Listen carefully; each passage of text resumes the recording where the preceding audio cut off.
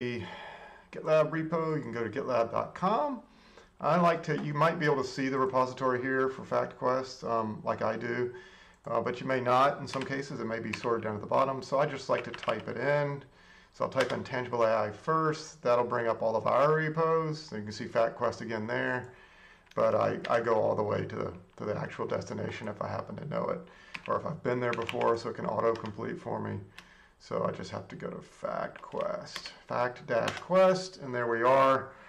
And so within here, whenever you want to create a file, so we don't have any folders here, so there's no depth that you need to browse to get to where you want. There's only two files, the README file, which doesn't have much, and then the proposal from back in the, you can see how Markdown files render like HTML, so they're pretty cool.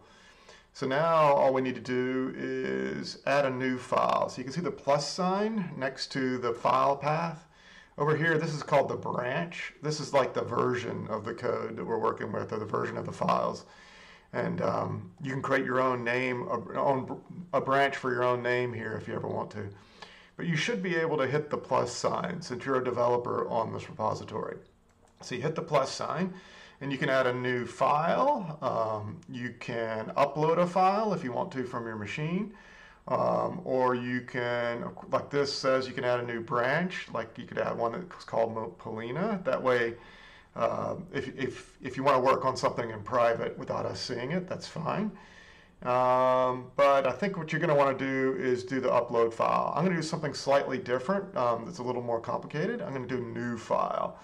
So that I need to give that file a name. So I think you had some Polina research notes, we'll call it. Because I noticed you had some links and links. And we add the .md so that it will render correctly, so it'll display correctly. You need to hit enter and then, or just click out of it. Oops, when I hit enter, it looks like it just created the file, an empty file. So what I should have done is just clicked into this box. I hit the blue edit button just then in order to get back into that file. So whenever you're looking at a file, like the README file or any other Markdown file or any file actually, you can hit the blue edit button to go in and edit. So now I can just paste the code that you sent me. I think I just downloaded it. The dialogues, here we go. Excellent. So it's in a PDF right now, but I'm just going to paste it into a Markdown file. And I think that'll be, oh, that's not the right one though. I want the other one, the one that you had with the Markdown file. So I'll find your Markdown file. I think I've already downloaded it and put it into an internal repository. Let's find that. And within proposals, there it is. You don't have to worry about this. This is our internal private stuff. But I'm just going to copy all your text. Wow, I got a lot of logical fallacies we can work with. Pasted them all in here, and I'll give it a title. You can have a single hash. You can give it a title. So this would be Research Notes by Polina.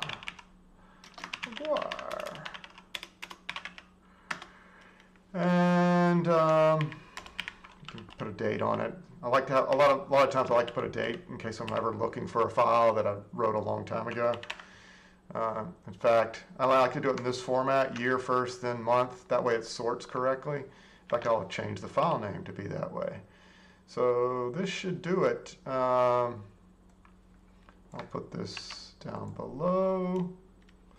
Makes it easy to search for files if you always use the same date format. Okay, I guess that's it. There should be a save. So there's two scroll bars, one inside the edit window. You can see that does that. And then on the outside is the one that you want to scroll down to get to this commit changes. You don't have to actually add a message here. You can just say commit, and then it should go for it. But I'm just going to say pasted Polina notes. That's what I did. This just lets you know, and anybody else who's looking at the repository, what I just did most recently to the repository. So I'm going to hit commit changes. That's just putting them into version control. So now if you go in here and edit it, you can change any of these lines you want to, change any of the text, add new text, whatever, and that will be version tracked. If we ever need to get back to this old version because you accidentally deleted something, and that's why I think it'd be really good to do this for the names. That way we can see all the ones that we discarded in case somebody thinks they're a good one. So that they're at least in our history. And so we can know things that we've tried in the past. So I'm going to go back to the FactQuest directory. Up here at the top, if you click on this, it brings you to that top level directory for the repository. And now you can create another new file. I'm going to call this one the dialogue examples, maybe. And I'll go ahead and give that title. Maybe you've got that title in your PDF, so I'll just copy and paste your PDF. Let's find that PDF again. FactQuest dialogues.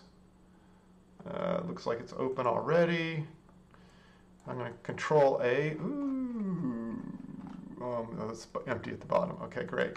Control A to grab it all. I'm going to hit Control Copy to grab it, to copy it, and then just paste it. Since I already started with the hashtag, it's got the dialogue examples as the title. Looks like we spelled dialogue the same way. Nice. Not so. You got this triple asterisk. I'm not sure how that does things, but you can see my square brackets. Those options they think of them as links. That's fine.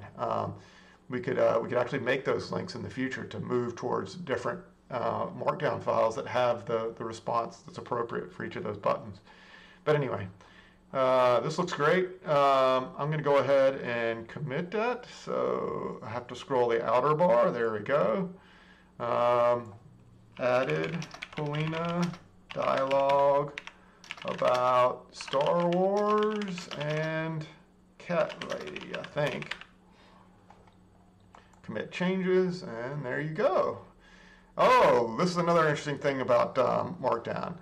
If you don't put two spaces at the end of a line, it actually brings everything together, or if you don't put blank lines between things, it brings everything together into a single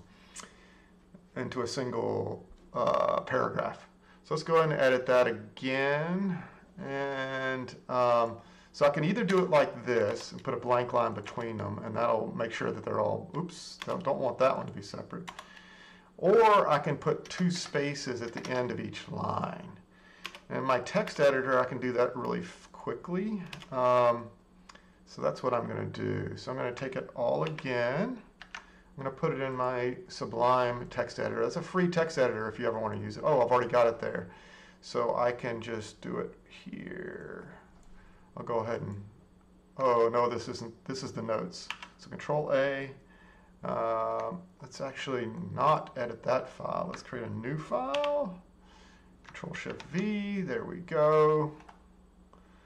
And it's got the title.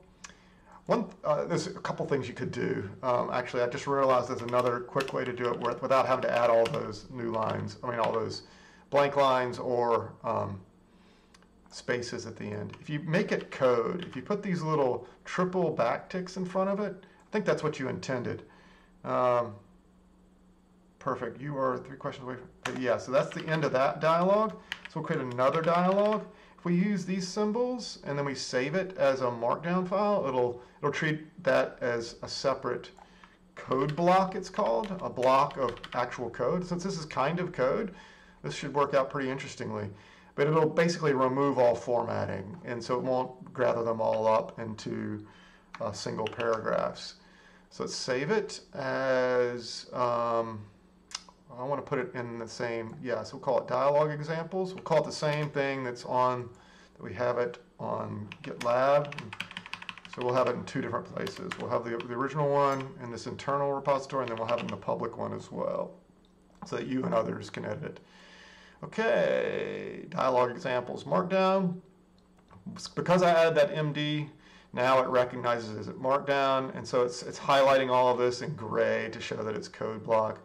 And it's not rendering it as pages, but you get the picture. So now I can close it out. I can copy all that rather than this, I saved myself a lot of, well, a search replace in order to do all that other stuff.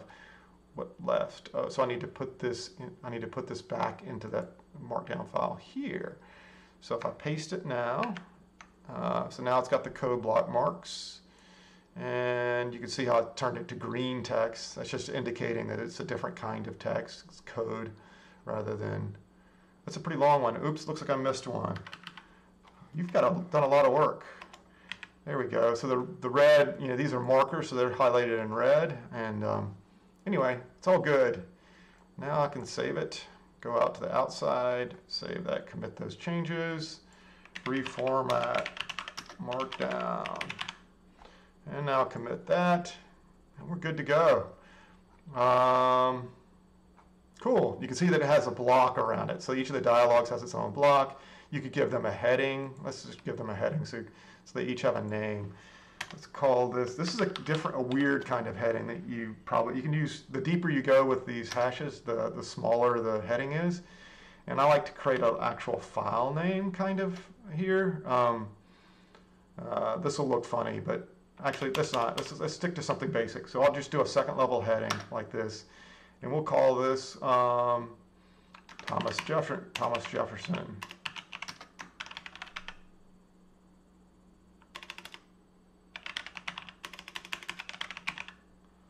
And let's do this other one as this one looks like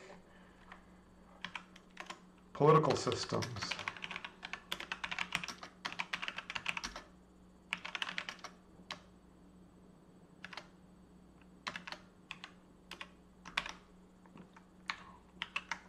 Oops, don't want to, that's saving the page, that's not what I want to do. So can't use my normal hotkeys because I'm not in a text editor. Let's do Gravity and Star Wars. Star Wars ships fall. Gravity, we'll say. Space physics might be another name, or Star Wars physics. Let's call it physics, just so they don't get